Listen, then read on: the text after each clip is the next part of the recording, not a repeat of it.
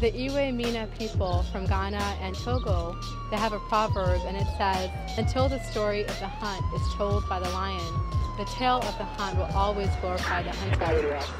In Los Angeles and across the United States, we know that there's a clear kill chain.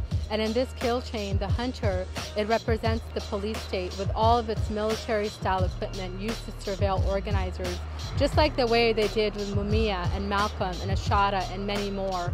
And the hunted, it represents us, the people. Since April 2013, the Stop LAPD Spying Coalition demanded that the Los Angeles Human Relations Commission serve the people by holding public hearings on LAPD's suspicious activity reporting program's impact on the community.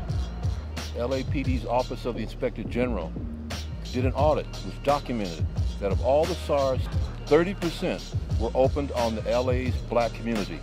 And in the gender count, 50% were opened on black women. This prejudice-based program allows LAPD to open secret files on community members engaging in perfectly innocent behavior, like you taking video, taking notes in public, taking photographs, or using binoculars. The SARS program adversely impacts the black community, people of color, folks doing human rights organizing, including anti-gentrification organizers, and others deemed to be a threat to the police state.